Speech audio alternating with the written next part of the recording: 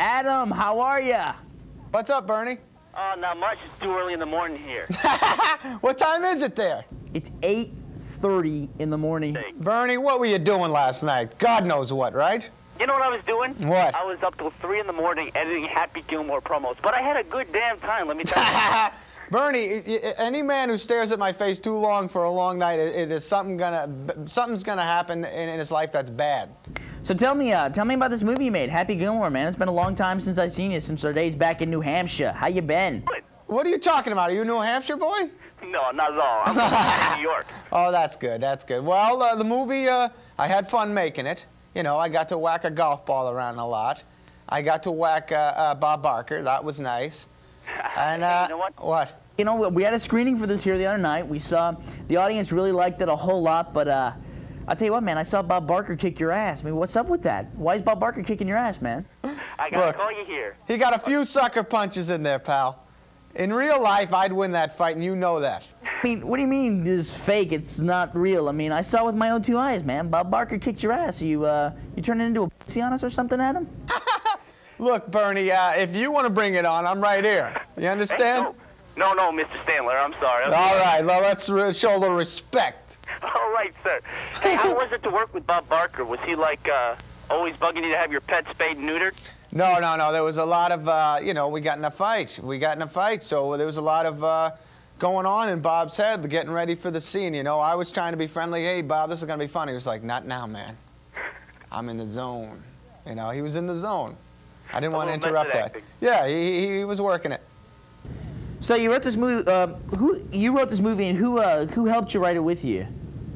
This guy, Tim Hurley, he's my buddy since college. We were roommates.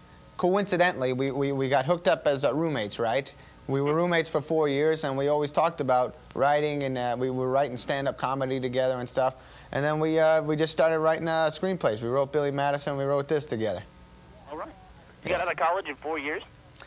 Yeah, well, I think I graduated, too. I don't remember. It's something about it. They handed me some diploma. I didn't read it, but I'm pretty sure it says I'm out of there.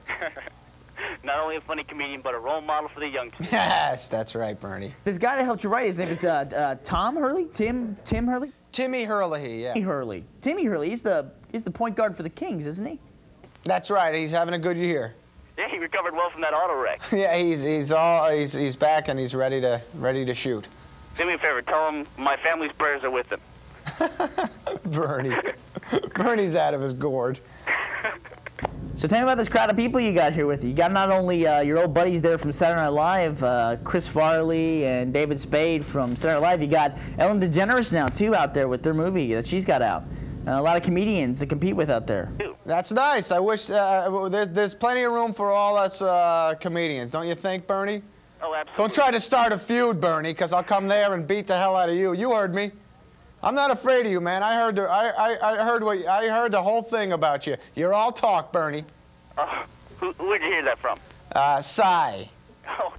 That gave me a buzz last night. He goes, Bernie's a little bit, yeah, like that. But when you get down to it, you grab him, he'll go, please, let go of me for the love of God. So tell me, when's the next time you're coming down to Austin, man? You had a sold-out show. Oh, yeah. Stand-up act. That was awesome. I hope to come back soon. I loved it. I loved hanging out there in Austin. Yeah, I'll tell you what, when you come down, next time you come down to Austin, you got to come on the show. You got to come down and be on Sneak Peek. I will, but Bernie, I'm telling you, you should get someone else to do the interview, because if I see you in person, you're a dead man. You hear me?